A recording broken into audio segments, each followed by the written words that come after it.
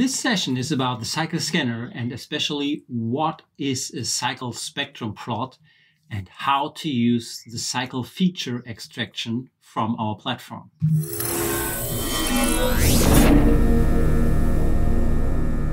So very often receive the question on how to read the cycle spectrum plot from a visual perspective. So therefore in this session I want to give you kind of quick information on how to use it. So if you switch to the cycle scanner and open a chart, so this is the S&P 500 chart, you will see that the cycle scan has been done, and you will find the cycle spectrum at the bottom of the screen, like shown here. So the cycle spectrum is a plot on the x-axis with the cycle length, so 100 bars, 200 bars, 300 bars, the length value for a cycle, and the amplitude of each given cycle length which has been analyzed. So the cycle spectrum is a full check against each possible cycle length and then plotting the cycle amplitude, which is relevant for this cycle length. So what you do in this data is you look for peaks in the amplitude and check where the expected length setting is. So in this case here you see clear peak at a length of 170 and a peak which indicates that this is an active cycle here. So the basic usage of a spectrum plot is that you extract all peaks out of this data and all peaks are relevant for an individual cycle. So that's how the list on top of the screen is built up. So if you just count the peaks here out of this chart and check the length here down below for each peak, then you have all active cycles in the data set. And this is exactly what is shown here in the right-hand list above on this top of the screen here. That's the pure information. So each length here has a peak in the scanner chart below. The basic usage is just that you would use each individual cycle, which was detected in the data set, and I will just activate them here to build a composite plot. And if you see, if I go down the list and purely activate each cycle, you see from the purple line here on the chart that you can rebuild now the original raw data purely with cycles, which has been detected by applying digital signal processing here. That's the basic usage of a spectrum. But we are not interested in a list of 10 or 20 cycles, which are from a digital signal relevant in this data set. We are looking for the most important cycles here because we want to build forecasting models. And for forecasting models, it's quite more important to have the 1, 2, 3, or maximum 4 important cycles than just having the mathematical science of it. So let's deselect it.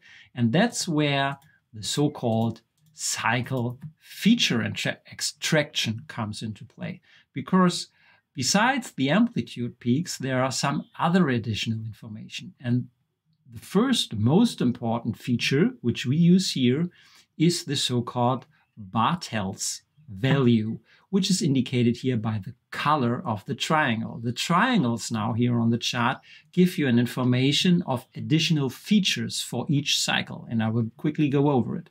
The first is the color. You see that each triangle has a different color: green, blue, red.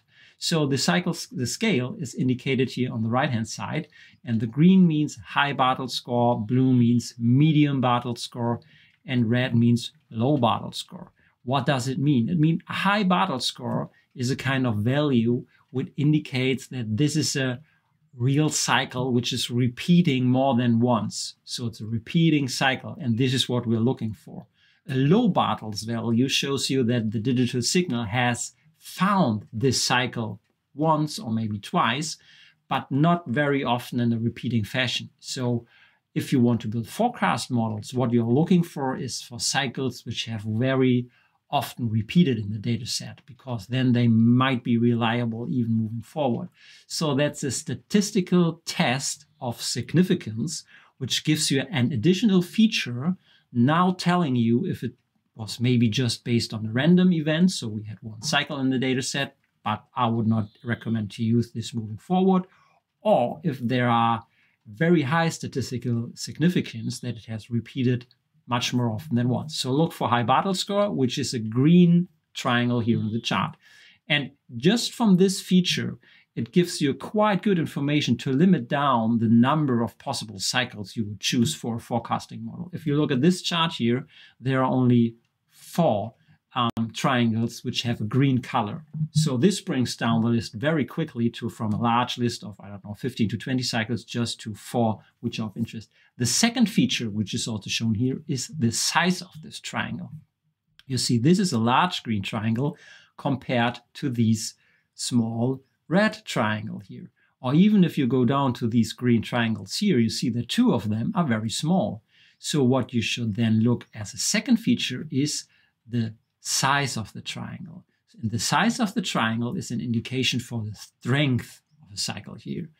This is now the second feature which we use, because you should not just look for the pure absolute value of the amplitude, because the amplitude is important in regards to driving the price or change of the data per bar.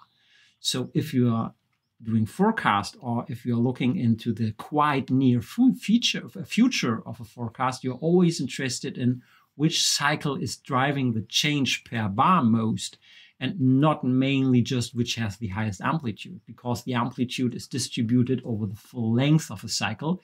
So even high amplitudes which are very, very high length can just induce small changes in price if you move bar by bar. So the second feature you should look out for is the cycles with the highest strength compared to each other. This is a relative calculation. It's just purely dividing the amplitude by the length. And this gives you then an indication about the relative change of each cycle per 1 bar, which is interesting if you do cycle forecasting. So therefore then, and it's clearly then easy if we want to select these 3 green arrows here, and if we just zoom in a little bit, you can see that you should not pick these 2 small green triangle marked cycles, because they just have a very small strength. And a very small strength means the impact on the change of price per bar is very low. So in regards to, is this an important cycle for forecasting, indicating high price changes? No, they are not. Even they are in the data set and they have a high statistical significance, we can skip them for timing, forecasting important turning points, because the strength is so low. So this leaves us with just 2 important cycles in this data set here.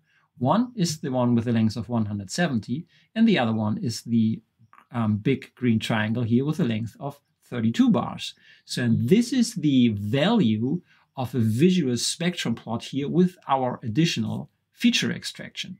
So if you now move up, you have the exact same similar information here on the right-hand chart in the active cycles list. So you have length, amplitude, strength, and Bartels. But as you see, just a pure list of data is for us humans not as easy to read about. So the visual information helps a lot. I mean, for our machine learning algorithms, this list would be interesting, but this is how you use the features. So you could choose the one with a length of 170 and the other one, which is a little bit more down below here, the length of 32, based on the good strength and good Bartels score in combination. And by picking these 2 cycles here, this gives you a kind of model which is quite accurate with picking the highs and low in the market here. So this high in the composite forecast is good correlation to the high in the real data. This low in the composite forecast is a good correlation with the low of the real market. This high here in the composite forecast is in alignment with the high of the real markets here. This low in the composite forecast is in alignment with the market low here compared to the last high here, even if it's not the absolute low. So then the next high period is in alignment with the market high compared to the last low, and compared to the next low of the composite forecast, which is in great alignment with the real market low. And so you read it. So these 2 cycles are most important to read the long-term ups and downs of the data set you've analyzed. And this is what you're mainly looking for now, using for your own forecasting models. So this is the procedure I would recommend to read how to read the spectrum plot with cycle feature extraction. So this should give you a kind of clue on, how to use this feature and how to make use of this visual representation.